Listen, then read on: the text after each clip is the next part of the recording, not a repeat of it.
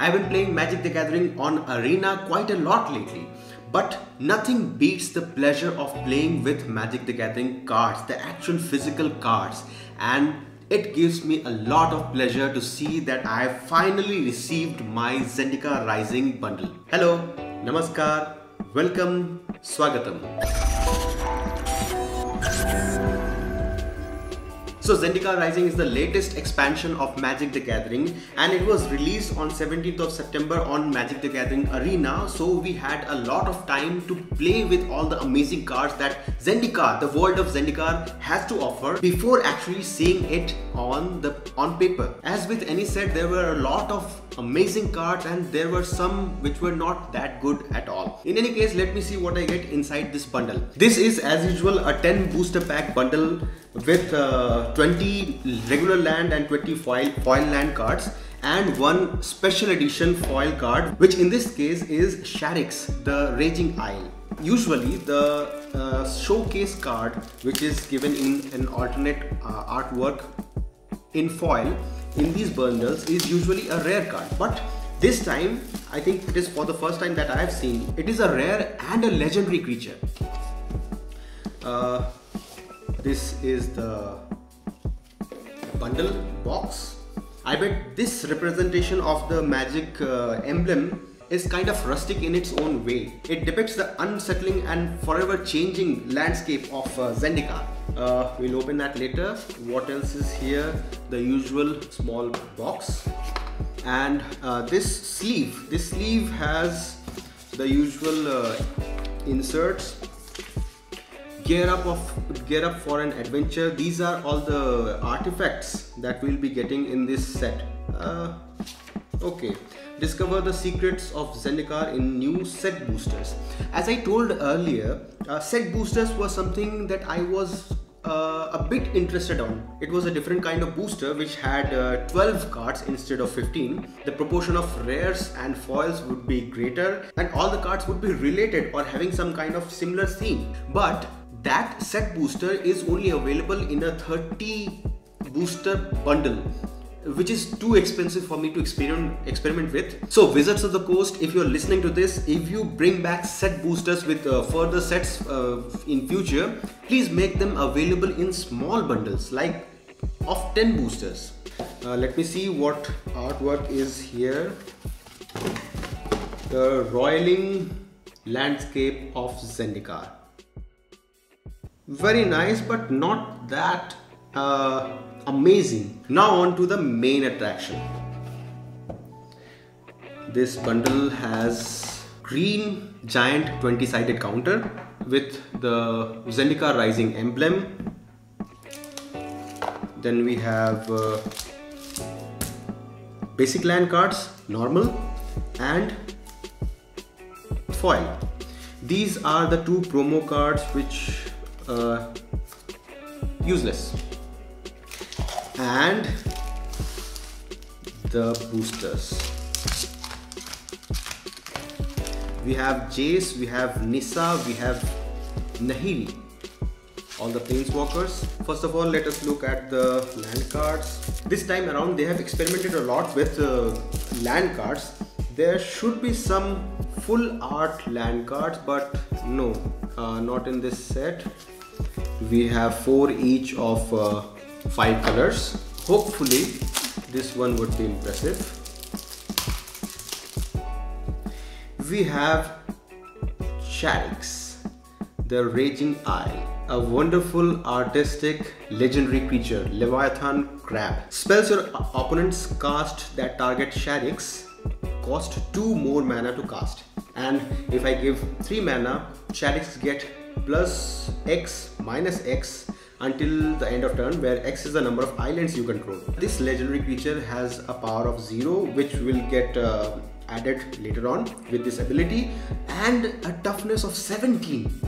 Okay, the foil land cards.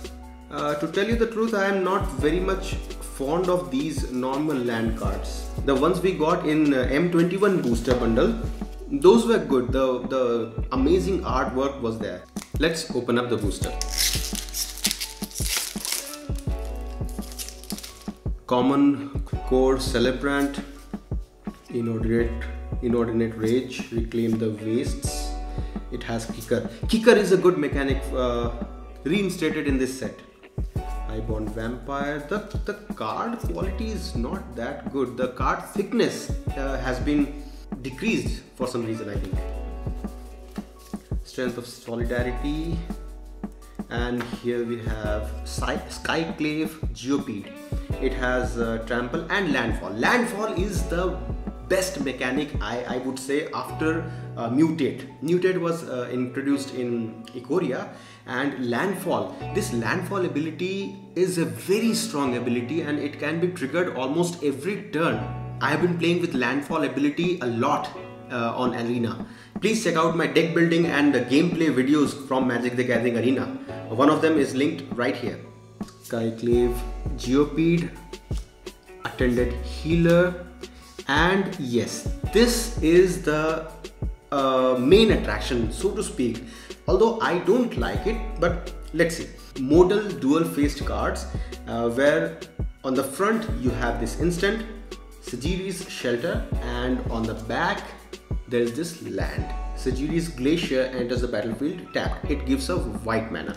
So if you have it in your hand, you can play it either as an instant or as a land. I'll tell you why I don't like this modal dual-faced card system, because see, if I have this in my hand, you can know that what card I am holding. And another thing, if I'm playing a land where I could have played uncommon instant, it seems like a waste. Anyway, we have a rare card, Sorcery, Coveted Prize. This spell costs 1 less mana to cast for each creature in your party. Party is another unique mechanic to this Zendikar Rising set. Party has 4 creature types: Cleric, Rogue, Warrior and Wizard. If you have one of each on your battlefield, your party is complete, and the party mechanic triggers with unique abilities. This is what I was talking about, the full art land cards. This is not foil, but this art is great. And then this is something Wizards of the Coast expect us to be using in our gameplay instead of these modal dual-faced cards. See, instead of playing this in my hand, I have to keep this. I have to write it. Sagiri's Shelter, that is the front, and land. First of all, I have never tried it. Second, it just seems weird. Anyway, keeping this aside, second booster. We have Expedition Healer, Core Cleric, and we have Marauding Blight Priest. There was one in the previous booster also. And okay, this is an alternate art Dreadworm creature, Worm Horror.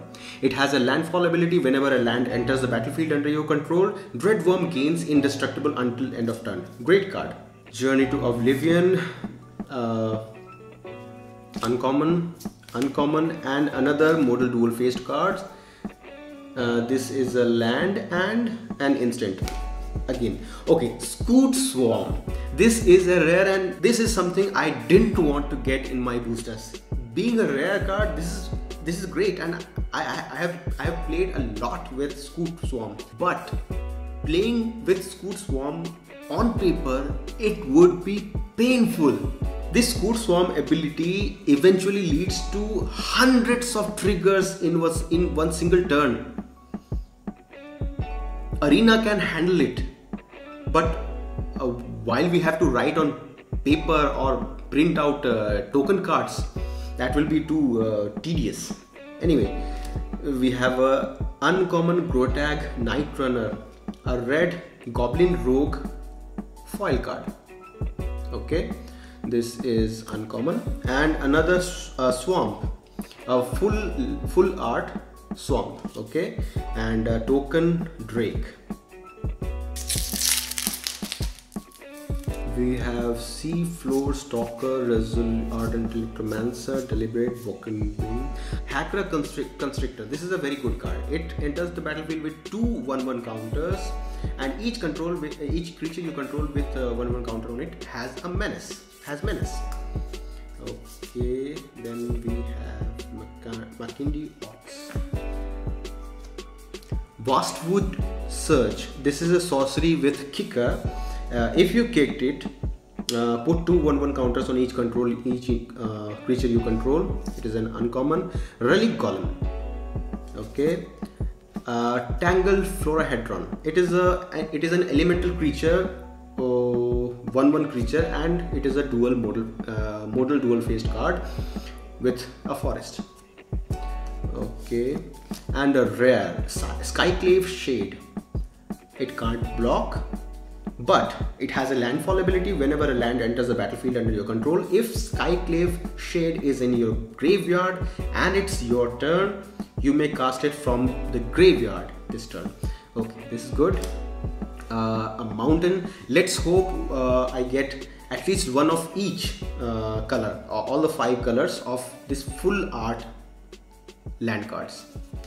Another, you can use this card to represent a double faced card. I don't want to use that. Next booster, we have Practiced Tactics, Fisher Wizard, Zoraga Visionary, see Spare Supplies. This is the kind of artifacts that this Zendikar set is talking about. Scale the Heights, Shepherd of Heroes, and uncommon Cleric of Life's Bond. It is a creature vampire cleric. When another cleric enters the battlefield under your control, you gain 1 life. Okay. Sign of the Swarm. It has flying, and when you gain life, put a 1/1 counter on Sign of Swarm. It is another dual-faced card. Okay. Rare is Thieving Skydriver. It has a kicker. If it is kicked, gain control of target artifact with converted mana cost X or less. Okay. Rare card. Yes. So far we have an island, swamp, mountain, and forest. To tell you the truth, I like the forest the best. And this is MTG Arena promo card. Useless. Moving on. Sneaking Guide, Zulaport Duelist, Drana Silencer, Might of Murasa. Another instant with kicker, and it is if it was kicked, it will give one of your creatures 5/5 +5/+5 until end of turn. Skyclave Sentinel, Expedition Champion, Ghoul-Draz Mucklord. Okay, and we have the uncommons, Human Rogue Creature, Thwart the Grave. So we have 1 dual-faced cards in each booster, and we have Skyclave Relic, which is a rare. This is good. And we have Plains and a plant, 1/0/1 plant token. Practiced Tactics, Pyroclastic Helion,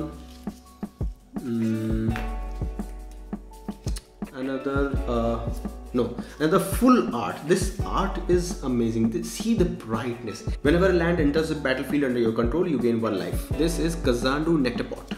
Another few commons, and then we have uncommon. Thundering Rebuke, Canyon Zeroba, Sigiri's Shelter, another dual faced, we got it. Nighthawk Scavenger, okay, and a mountain, full art mountain card, land card. Good. Next booster, Resolute Strike, Deliberate, Subtle Strike, Resolute Strike and Subtle Strike. Okay, and Territorial Sidecat. It has trample and has a landfall ability. Whenever a land enters the battlefield under your control, put a 1/1 counter on Territorial Sidecat. So with 3 mana, 2 generic and 1 green mana, you get a 2/1 creature, and with each landfall, this creature will increase in its power and toughness. and the art is obviously amazing. Utility knife and artifact. Okay. Then we have Murasa root grazer. And uncommon acquisitions experts, Cinder Classroom. A rare dual-faced card. I didn't know these dual-faced were available in rare also. This is an instant which costs 1 less to cast if an opponent controls no basic lands. How is that possible? Destroy target creature. Okay. Basic land forest full art. So all the lands in Zendikar Rising boosters this time are full art, which is great. Expedition Healer, Tormenting Voice, Might of Murasa, Nisa's Zendikar. This is an enchantment which will turn my land into a 4/4 elemental creature with haste and reach. Iridescent Horn Beetle. It will create a 1/1 green insect creature. Okay. Lull Mage's Domination, Malakir's Rebirth. Mythic. This is the first time I am unboxing a Mythic card. This is Tazri, Beacon of Unity. This spell costs 1 less to cast for each creature in your party, and with a slew of mana, I can look at the top 6 cards of my library and I may reveal up to 2 cleric, rogue, warrior, wizard and or ally cards from among them and put them into your hand. Put the rest on the bottom. This is a great pull. A full art land card and another insect token. Oh no, this is the first insect token. Common Goblin Warrior, Miss Lynx, Hagra Constrictor, Dreadworm. Another copy of the same card with the same art. And Skyclave Squid. These full art creatures are amazing. This is a defender with a landfall ability. Whenever a land enters the battlefield under your control, Skyclave Squid can attack this turn as though it didn't have defender. Very good. Brushfire Elemental, an uncommon. Relic Amulet, another artifact. Tangled Florahedron, I got it, another one. Inscription of Insight. It is a sorcery, it is a rare sorcery with a kicker. What does it do? Choose 1. If this spell was kicked, choose any number. Return up to 2 target creatures to their owner's hands, scry 2 and then draw 2 cards, and target player creates a XX blue illusion creature token where X is the number of cards in their hand. This is good. And we have an Expedition Healer foil card, a common foil card. Okay, full art basic land island, and this, whatever this is. Last booster of this bundle, we have Farside Adept, Fisher Wizard, Joraga Visionary, Rogue,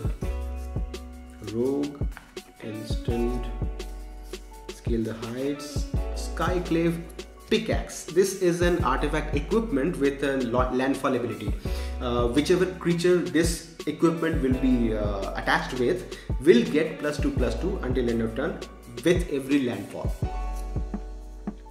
So, Windrider Wizard, we have Akum Warrior, and another legendary creature. It is a rare Linvala Shield of the Seagate. This is an angel wizard with flying. At the beginning of your combat on your turn, if you have a full party, choose target non-land permanent and opponent controls. Until your next turn, it can't attack or block, and its activated abilities can't be activated. Very good.